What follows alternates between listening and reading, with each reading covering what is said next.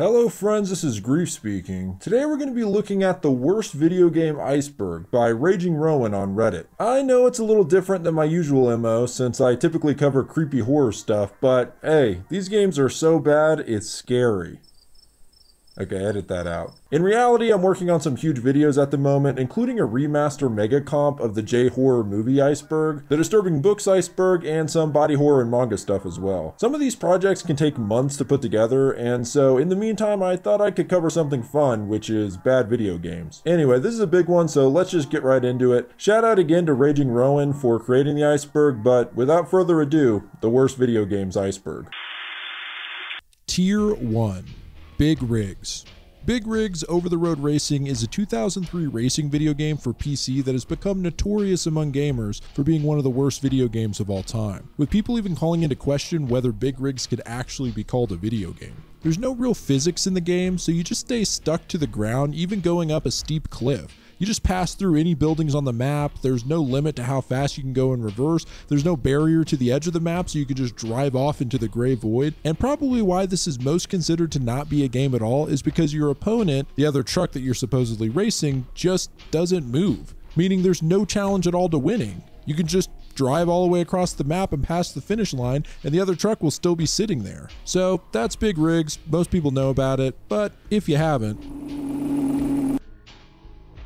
Ride to Hell Retribution. Ride to Hell is a biker-themed game released in 2013 and is widely regarded as one of the worst games of the 2010s. The game takes place in the 1960s and follows biker Jake Conway. He comes back from Vietnam to his brother being killed by a rival biker gang and seeks revenge. Along the way, you get terrible riding coupled with worse acting, animation, and sound design. The overall game mechanics here are just bad, including the actual motorcycle riding, which should have been the one thing they got right. But instead, you're slip sliding around the road like your bike is made out of warm butter. I mean, I could go on, but basically every aspect of the game is done wrong. Level design, combat, everything. One really strange thing about the game that I just have to note because it's so bizarre is that there is an actual game mechanic here where you power up by sleeping with random women. And the way this happens is you encounter a woman being beaten, berated, or otherwise threatened by sexual assault, oftentimes by their husbands, and when you rescue them, they just sleep with you. I mean, what the hell? And the actual scenes are hilariously bad because the animations are so awkward, but for whatever reason, Jake and the women remain fully clothed the whole time. It doesn't make any sense, and the whole thing's just really weird. So yeah, Ride to Hell is a game that won't be forgotten anytime soon, and for the worst reasons. Action 52. Action 52 is an unlicensed game made for the NES that included 52 games in one cartridge. It was originally priced at $200, but hey, you get 52 games, so it's a steal. Except for the fact that all 52 games suck. It's mostly made up of side-scrolling space shooters and platformers, and they all feel very one-note. They just feel like something you'd play on a Flash game site in the early 2000s. Actually, that's probably giving them too much credit considering that a lot of the games didn't even work. The developer, Active Enterprises, actually advertised a contest over one game in particular, Ooze. If you completed level 6, you could enter into a drawing to win $100,000. The problem was, Ooze is broken and crashes every time on level 2. Man, that's actually a great evil scheme. Dangling $100K out there to players who can never actually get it. Well, the Action 52's creme de la creme and most promoted game was the Cheetah Men. Yeah, the fucking Cheetah Men are here, guys. The Cheetah Men were planned to become the next Ninja Turtles, a big franchise with game sequels, comic books, cartoons, maybe even movies, but there's one big issue with this. The initial game, the Cheetah Men, you know, the one that introduces the Cheetah Men to the world, it sucks big balls, man. So yeah, that's Action 52. 52 horrible games in one cartridge for too high a price. Superman 64. There actually haven't been a lot of Superman games over the years, maybe because being indestructible makes Superman a difficult character to design a game around. But my favorite was easily Superman Returns. Being able to just fly at supersonic speeds across the open world of Metropolis was awesome, but the action and story felt a little lackluster.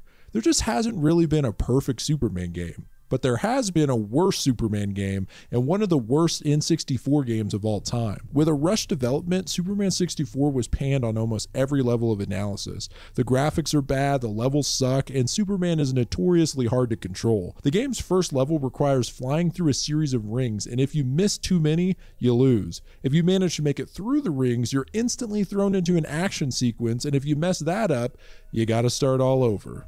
I actually had this game as a kid and could never make it past the first level, so I just go to the practice mode, which actually worked kind of like a free roam. I just fly around aimlessly and use my freeze breath. It wasn't until years later I realized everyone else was having the same issues. E.T. E.T., the famously bad Atari 2600 game, has become a cautionary tale of rushed game development as it was made in only 5 weeks. It was such a commercial flop that it became synonymous with the video game industry crash of 1983. The game mostly suffered from confusing and frustrating game mechanics. Players controlled E.T. in a quest to collect pieces of an interplanetary telephone, but he would frequently fall into pits that were difficult to escape, leading to a repetitive and unenjoyable experience. The game's commercial failure was partly due to overly optimistic sales forecasts, which led to Atari producing millions more cartridges than there even were consoles to play them on. Legend has it that millions of unsold cartridges were buried in a New Mexico landfill, a story that was actually confirmed in 2014 when an excavation uncovered unsold copies, making it one of the most legendary games in video game history. Bubsy 3D. Bubsy 3D released in 1996 for the PlayStation. The game attempted to bring the previously 2D Bubsy franchise into the third dimension, but it failed to compete with other 3D platformers like Super Mario 64 and Crash Bandicoot. Players criticized Bubsy 3D for its clunky controls, which made even simple movements and precision jumping exceedingly frustrating. The game's camera, as with a lot of these early 3D platforming games, was a big issue here, and visually it was unimpressive, featuring flat and simplistic textures that lacked the visual appeal of other games from the same period. All that on top of the fact that Bubsy himself just won't shut up and is really annoying led Bubsy 3D to be a commercial and critical failure, frequently appearing on lists of the worst games ever made. Now, if you lose a Bubsy, you'll start over here instead of at the beginning of the level. Ain't life grand? Sonic the Hedgehog, 2006. I've always found Sonic to be a really interesting franchise because Sonic remains one of the most identifiable and popular video game characters, but at the same time has had a terrible track record when it comes to his actual games. Rarely is there a Sonic game that is more than mediocre, and there are more than a few that are just plain bad. One of the most infamous of these is, of course, Sonic 06. Intended to be a soft reboot of the series, the game ended up tarnishing the Sonic brand with its multitude of issues. As with many of the games on this list, it was criticized for rushed development, which led to a ton of issues, glitches, long load times, and another bad camera system that was uncooperative, frequently obscuring the player's view, contributing to unnecessary deaths. The game also introduced a convoluted storyline featuring a human-hedgehog romance, which many fans thought was a little out of place in the Sonic universe. In fact, the whole game is a little odd in this way, with the world and characters being realistic looking, and then there's just Sonic, a cartoon hedgehog. But that wouldn't be all so bad if the character interactions weren't so awkward.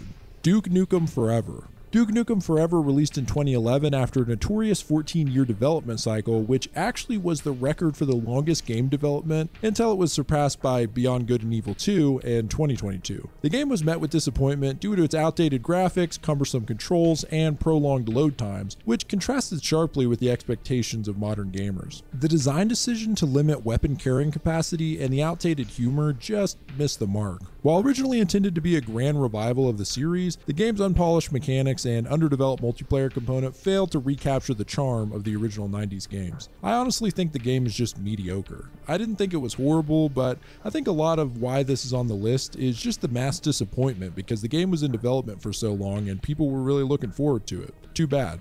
Okay, we're moving into Tier 2. Flat Out 3, Chaos and Destruction. Flat Out 3 is to this day the worst rated racing game on Steam and in the top worst rated games of any category at all. I was a big fan of the original 2 Flat Out games, mostly because of the actual flat out mechanic where you could launch the driver out of the windshield. Yeah, it seems super mundane now, but at the time ragdoll physics were still fairly new, so watching a body fly through the air and smack into stuff seemed way more realistic than the typical falling animations we were used to. Well, little did I know that somewhere down the line a Flat Out 3 was released. released, and as I said, it's now infamous for being one of the worst games on Steam. The game just stinks, there's no other way to say it. There's plenty of little things about it, like the bad and sometimes strange soundtrack or the boring and unplayable game modes, but at the core, the racing just isn't fun. It doesn't even make sense because the first two games were known for their great physics and graphics, but somehow this one has taken a big step backwards. The physics are inconsistent and the graphics look completely outdated. I mean, look at this, it looks like ass. I was lucky enough to never know about this game, but I imagine Flat Out fans were extremely disappointed when they got their hands on it. The real reason is that the developers of the first two games didn't work on this one, and instead some other studio took the helm, forever tanking the franchise. Ballin' Wonderworld, or maybe Balan Wonderworld?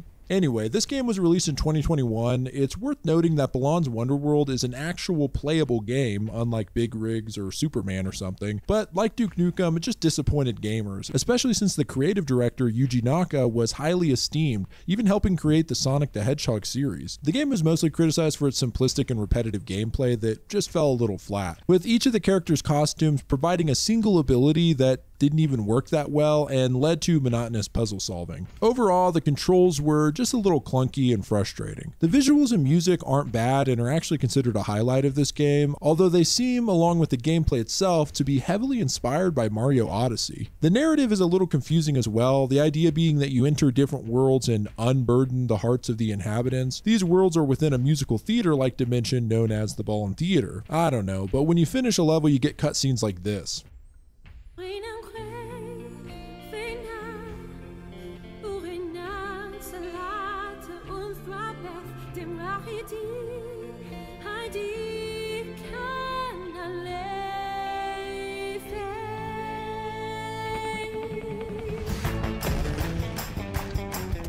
Yeah, it's worth it just for that. I mean, what the hell? Aliens Colonial Marines. This is another case of a hyped game that just didn't live up to the excitement. The concept of Colonial Marines sounds awesome. A cooperative shooter where players work together to survive an onslaught of aliens, with the story being an actual canon tie-in to the Aliens movie. That sounds like a dream game for Alien fans. Unfortunately, the game fell flat of expectations. The game's graphics and lighting were just a little wonky, other than a couple of levels and sequences, so it just failed to recreate the haunting ambiance that is synonymous with the Alien franchise. Plus, the AI wasn't great, which is something you just don't want in a horror game. I mean, you should be shitting your pants when the xenomorphs approach, but the AI is so awkward it just comes off comical at times. Speaking of AI, if you're not playing with friends, the AI teammates are almost useless, often getting in the way.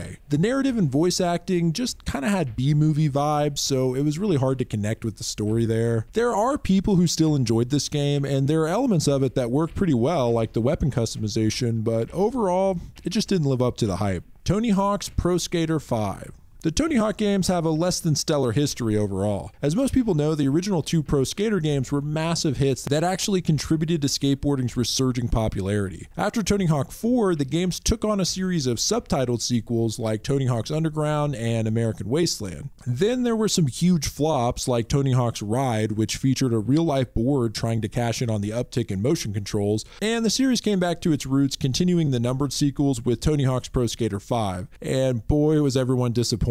Mostly due to the lack of content. The game just feels empty and bland and took a huge step back for the series. Even the graphics look like PlayStation 2 era, and in that case you should just go back and play any of the Tony Hawk games from that time because they're at least jam-packed with content and originality. GTA The Trilogy Definitive Edition. This one was a little controversial on the original Iceberg post, I think because the games themselves are actually good and it's more of a botched remaster here, but just to touch on it, the GTA Trilogy Definitive Edition was following in the trend of remastering an old game rather than just making a good new game, but whatever, the thing didn't look as good as people would have hoped and was littered with bugs, leading to a horrendous launch which no one really expected. Night Trap. Night Trap is an interactive movie game that was released for the Sega CD in 1992. The game is notable for its use of full motion video to present the narrative, which was cutting edge technology at the time. Players monitor a group of teenage girls during a sleepover at a house that is infiltrated by vampire-like creatures known as augurs. So the player's job is to watch over the house through a series of surveillance cameras and trigger traps to capture the augurs and protect the girls. There's a lot of issues with Night Trap. The most obvious is that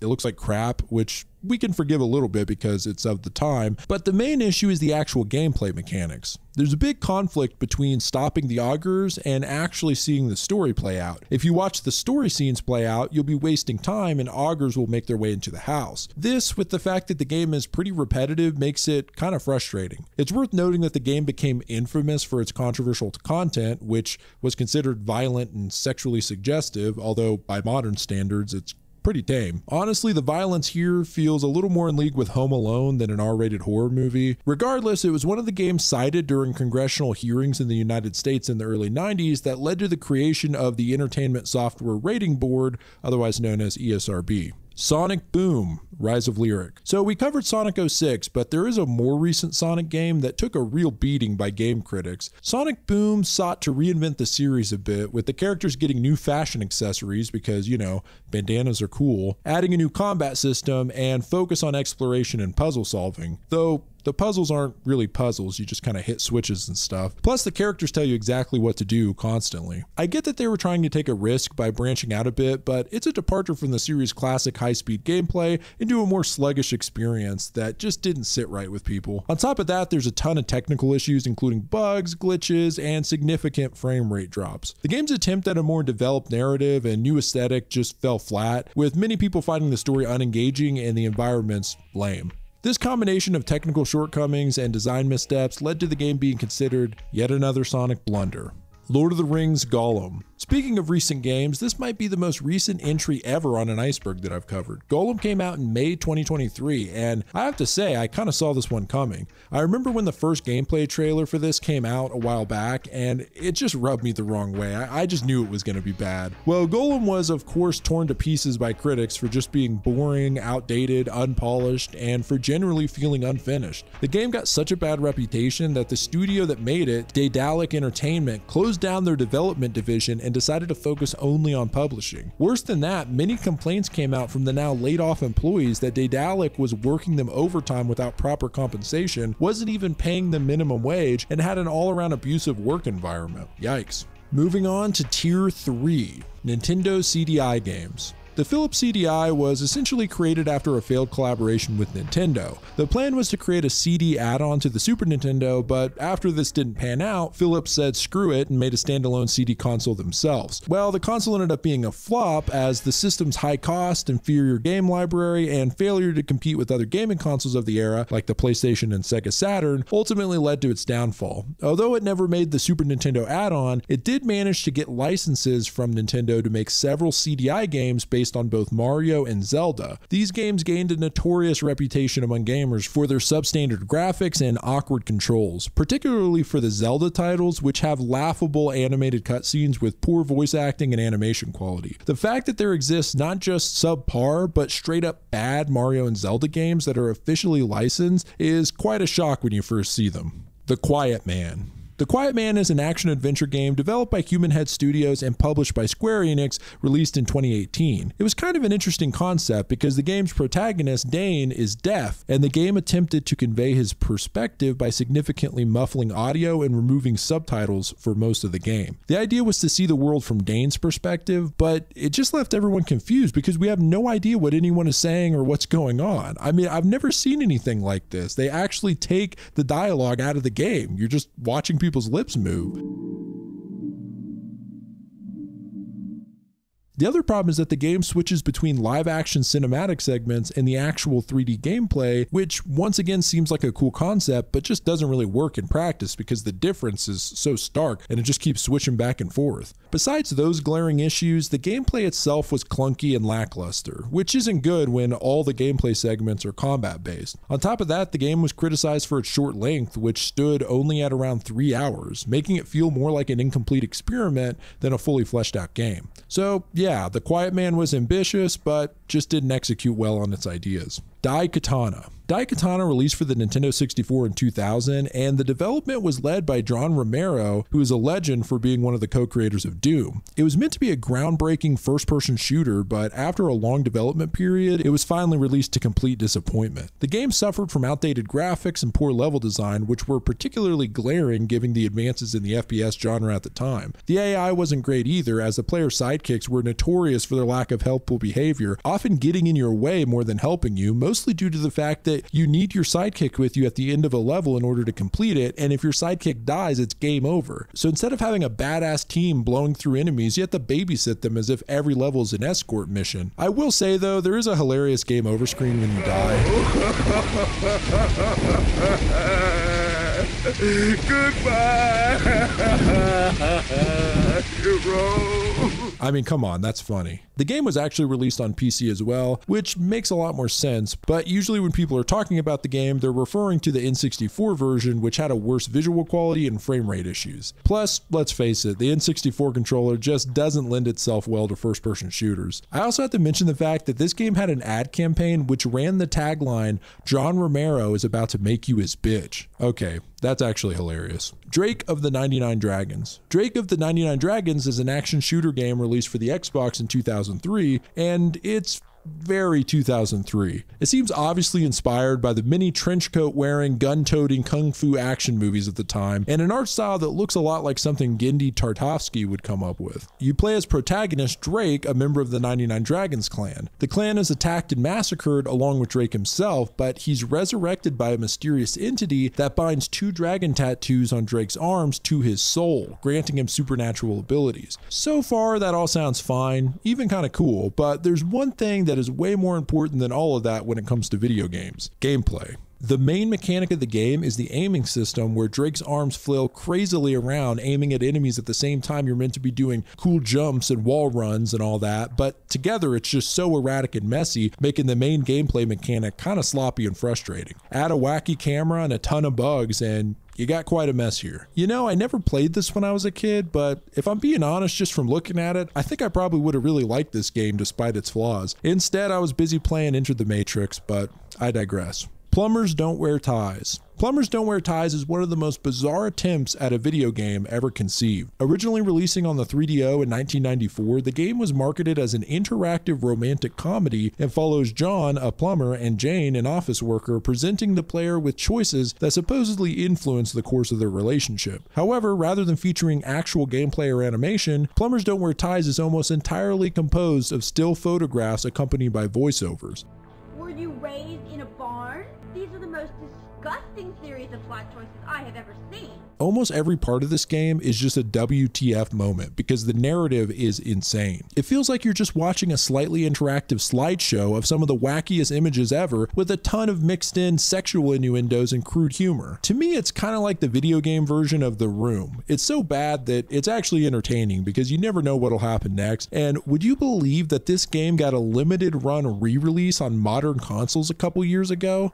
Yeah, so now you can play Plumbers Don't Wear Ties on Switch. Great. Dr. Jekyll and Mr. Hyde. Dr. Jekyll and Mr. Hyde is considered one of the worst games in the NES library. In the game, you play as Jekyll making his way to his own wedding, trying to avoid various hazards so that he doesn't freak out and turn into Hyde. The gameplay is extremely difficult, not due to challenging puzzles or enemies, but because of its seemingly arbitrary and confusing nature. As Dr. Jekyll, players must navigate a series of town levels while avoiding an array of bizarre enemies that don't even make sense, like bees, cats, and townspeople, any of which can cause a transformation into Mr. Hyde, and the only weapon you have is your walking cane, which just does jack shit. The Mr. Hyde segments are a little more action oriented, and you actually have a weapon, which is nice, but they're also extremely hard and confusing, so it's really a lose-lose. eFootball. In 2021, Konami rebranded Pro Evolution Soccer as eFootball and shifted to a free-to-play model. However, the launch of eFootball was just a colossal bomb. The game launched with numerous bugs and glitches, subpar graphics, and animations that were so comical and unrealistic they were memed to death. The bad physics, unresponsive controls, and a lack of content made it a stark departure from the depth and polish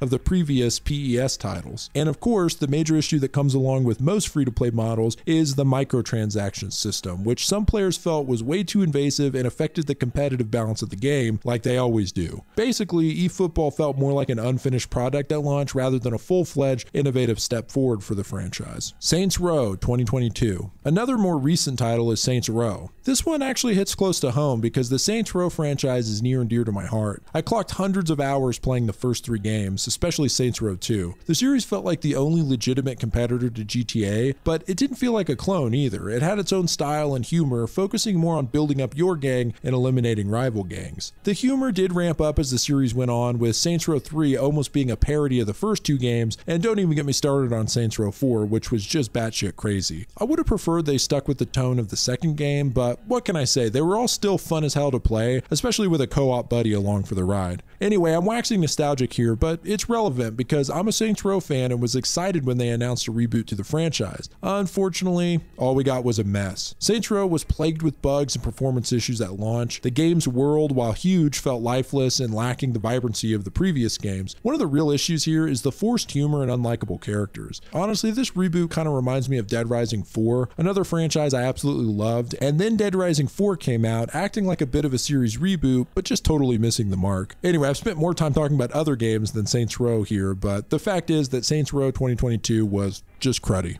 Mighty Number 9.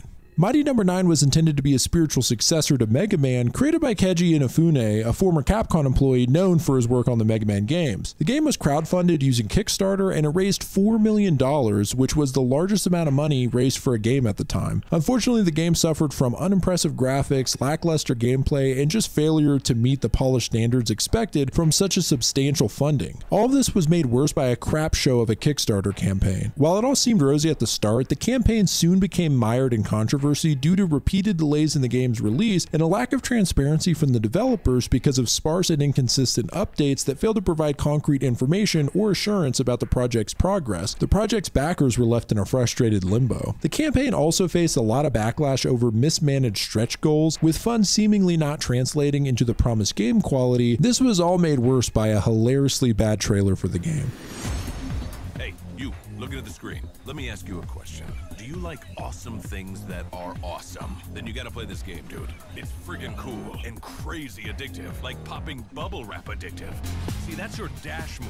There's a short dash, a long dash, jump dash, spiral, slide. There's probably a dash that makes you breakfast. I don't know. Great idea. Wait, what? I also have to mention that the game included the majority of its backers in the end credits of the game, making them over 4 hours long, the longest of any credits in any media. That's crazy.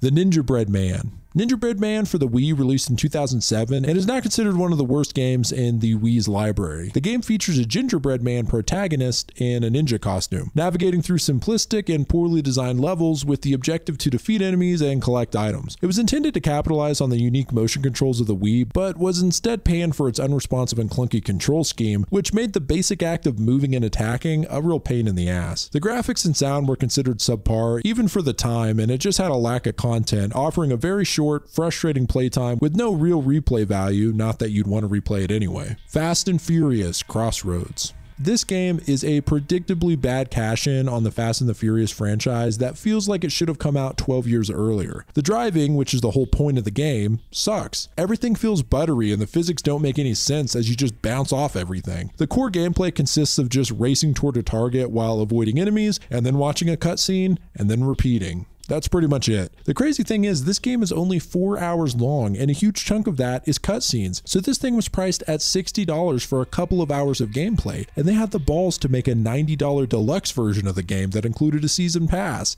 Absolutely insane.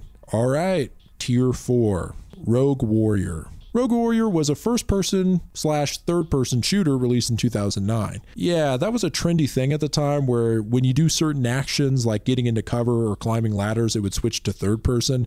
Just stick to one, I say, but whatever. The game follows the story of a real-life US Navy SEAL, Richard Demo Dick Marchenko, on a covert mission in North Korea. I can't help but feel that this was highly embellished. Well, the game had a slew of issues, including a shockingly short campaign that could be completed in just a few hours, lackluster and repetitive gunfight gameplay, and unchallenging AI. The worst, or best part of the game, depending on who you ask, is that Mickey Rourke plays the voice of Dick and just says the most insane one-liners.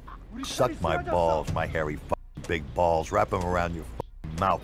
I mean, I don't know if they knew this was funny or not when they made it, but it's cracking me up. Tomb Raider, The Angel of Darkness. The Angel of Darkness released in 2003 with an attempt to reinvent the series with a darker tone and more complex narrative. However, it's often regarded as one of the weakest entries in the franchise due to a multitude of problems. The game departed from the exploration and puzzle-solving elements that were staples of the series, instead introducing unwieldy stealth mechanics and an inconsistent plot. Its controls were unresponsive and cumbersome, particularly frustrating fans who were accustomed to the fluid movement of the previous titles. The character animations and the interactions with the environment were clunky as well. And this was the first game on the PlayStation 2. The controls and movement should be as smooth as ever. Well, they did add a jiggle effect to her boobs, so there's that. Batman: Dark Tomorrow. Batman Dark Tomorrow released in 2003 for the GameCube and Xbox. The game seems to be an attempt at making a Batman game in the same vein as the Arkham series that came out 7 years later, but completely butchering the attempt. The main glaring issue with the game are the horrendous controls and movement coupled with a terrible fixed camera system. And what better way of showcasing these bad mechanics than the opening level where Batman is jumping across rooftops, a feat that seems almost impossible with these clunky controls. Once Batman gets onto street level, he's cramped into tight pathways and alleys that are confusing to navigate, and the combat is frustrating and repetitive with terrible AI. Plus, once you knock out an enemy, you'll have to cuff them with the bat cuffs so they'll stay down, making it really hard to fight multiple enemies at once. I could go on, but you get the idea. This game was actually meant to be an open world game, which seems inconceivable, apparently even to them, because they ended up scrapping the idea going for a more linear game. Man, Batman just couldn't get a break until finally Rocksteady found a great formula with the Arkham games, thank God.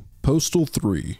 Postal 3 was just a disappointing mess. It released in 2011 and people were excited to finally get a third game. Unfortunately, the original Postal developers, running with scissors, weren't hands-on, and instead Russian developer Trash Masters took over. And let's just say things didn't go smoothly. The game was a hotbed of bugs, the controls felt sloppy, especially since they made it an over-the-shoulder third-person game instead of the first-person, which everyone was used to from the first two games. And along with that, they abandoned the whole open-world sandbox style, making it more linear, which is a big mistake because that's the whole appeal to me in Postal 2. The graphics were pretty outdated for 2011, and the signature dark humor that Postal's known for just didn't land this time. The game is such a flop that Running with Scissors actually went on to disown the game and told people not to buy it. They eventually continued the series with Postal 4, ignoring the third game and making this entry the true successor to Postal 2. Leisure Suit Larry, box office bust. Leisure Suit Larry is a strange game series that started in 1987 with Leisure Suit Larry in the Land of the Lounge Lizards. Yeah, say that 5 times fast. The series follows Larry Lafleur, or one of his relatives depending on what game you play, as he attempts, usually unsuccessfully, to seduce women. The series has had its ups and downs, but definitely one of the downs is Box Office Bust, which was released in 2009 to overwhelmingly negative reviews. The story follows Larry Lovage, the original Larry's nephew. His uncle asks for his assistance, doing odd jobs around his adult film studio in Hollywood. The crazy thing about this game is it actually has some great comedic voice talent attached to it. Jay Moore, Artie Lang, Dave Attell, Carmen Electra and Shannon Elizabeth playing love interests, and even Jeffrey Tambor playing the old Larry. The story was written by Alan Covert, whose name isn't recognizable, but his face is, mostly from being in every Adam Sandler movie ever. The game was panned across the board with clunky controls, a camera that seemed to have a mind of its own, and graphics that would have looked dated years before it even came out. The humor, which should have been its saving grace, missed the mark completely, coming off as forced and offensive rather than witty and charming, and the gameplay itself was a buggy mess. It had you doing a bunch of monotonous tasks and featured platforming sections that felt like a chore due to the poor controls. But hey, boobs, right? Pac-Man, Atari 2600. The Atari 2600 version of Pac-Man released in 1982. It was supposed to bring the arcade smash hit into living rooms, but it turned out to be a huge letdown. The problem was, it just didn't capture the magic of the arcade version. The graphics were so basic and flickery that it was tough to tell what was going on, and the iconic Waka Waka sound was replaced by this jarring buzz noise. It's really not all that bad of a game for the 2600, but it's mostly notable due to the disappointing transition from arcade to console. Phoenix Games. Phoenix Games is like the video game equivalent of a bad movie studio, right up there with LJN and Titus. They were a Dutch publisher that put out a bunch of super low budget titles for the PlayStation and PlayStation 2, and let me tell you, these are bad. We're talking bottom of the barrel graphics and animations that could make early 90s games look cutting edge, and just horrendous gameplay. They churned out games that seemed like they were knocked together over a weekend. A lot of their stuff was weird knockoffs of popular Disney movies or fairy tales, with cover art that was a clear attempt at baiting kids into thinking it was going to be something good, but then you just start playing and yeah. These games were the kind you'd find buried in a bargain bin or gathering dust on a rental store shelf. For gamers who stumbled upon them, they offered a mix of confusion and a bit of a laugh at just how low effort they seemed. So Phoenix Games has sort of become a running joke in the gaming community when talking about publishers that seem to prioritize quantity over quality. Family Party, 30 Great Games Outdoor Fun. Yeah, that's the title. Well, Family Party 30 Great Games Outdoor Fun is a Wii game released in 2009, and it's kind of a knockoff of Wii Sports and Mario Party. There's not too much to say about it. It's just a collection of crappy minigames, all plagued with unintuitive and unresponsive controls. Fighter Within. Fighter Within was Ubisoft's attempt to jump on the motion-controlled gaming bandwagon for the Xbox One using the Kinect. I'm going to be honest with you, I completely forgot the Kinect existed until I researched this game. Anyway, the game released in 2013, promising to deliver an immersive and intuitive fighting game experience where your body movements would translate into combat moves in the game. Hell yeah, that's what the Kinect is all about, baby. I want to feel like I'm really fighting. Instead, the game ended up having really unreliable motion detection. Players would throw a punch in real life and either nothing would happen in the game or the on-screen fighter would do something totally different, which is a big problem when that's the whole game. Graphically, Fighter Within looked okay, but it didn't help that the game's character roster and environments just lacked creativity, making it feel like a generic brawler with a motion control gimmick. I've heard some people say that the game isn't as bad as it's made out to be, especially if you stick with it and get used to the movements, but either way, it didn't look good for Microsoft when the game became a kind of anti-showcase for the Kinect. Alright, and our last entry on Tier 4, Takeshi's Challenge. Known in Japan as Takeshi no Chojinjo, is a video game that's gained almost a cult-like status for being infamously bad. Released on the Famicom in Japan in 1986, it was designed by Japanese entertainer Takashi Kitano, who apparently didn't even like video games. The game's notorious for its bizarre and incredibly frustrating gameplay. It's got stuff like singing into a microphone on the second controller for karaoke sessions, waiting real-time actual hours in an in-game VAR, and punishing players for just about everything, including hitting the wrong button, which could reset the whole game. That's really people's biggest gripe with the game. It's not the strange stuff you have to do, which in some ways is kind of innovative, but the fact that there's no clues whatsoever on what and when to do these things. Like, how are you supposed to know to divorce your wife and pay her alimony after quitting your job? Yeah, that's actually part of the story progression here. Takeshi's Challenge is one of the weirdest games ever made for the era, and despite being labeled one of the worst games of all time, it's kind of awesome that it even exists. Okay, well, we made it through the first 4 tiers. Thanks for watching, and we'll finish it up with tiers 5 through 8 next week. A little bit of housekeeping real quick. Thanks to all the new subscribers for joining. This channel's grown so much in the last couple months, it's really hard for me to wrap my head around. But one of the consequences is that I'm a little slower at responding to comments, emails, messages. So bear with me. I try to read everything, but sometimes it is a lot to keep up with. Also, for Patreon people out there, I really appreciate you guys, and I'm currently working on more content for the Patreon. I've gotten a lot of requests to play more horror games on the Patreon, so I'm going to be doing those more regularly. But I also want to do content that feels like what you'd see on the YouTube channel, so I have an exclusive Iceberg video coming out soon for Patreon, and I hope to make that a regular thing. I'm also going to try and set up a store to get some Grief merch out soon as well. Anyway, I hate talking for this long. There's more things coming soon. Thank you, and this is Grief speaking. Goodbye, friends.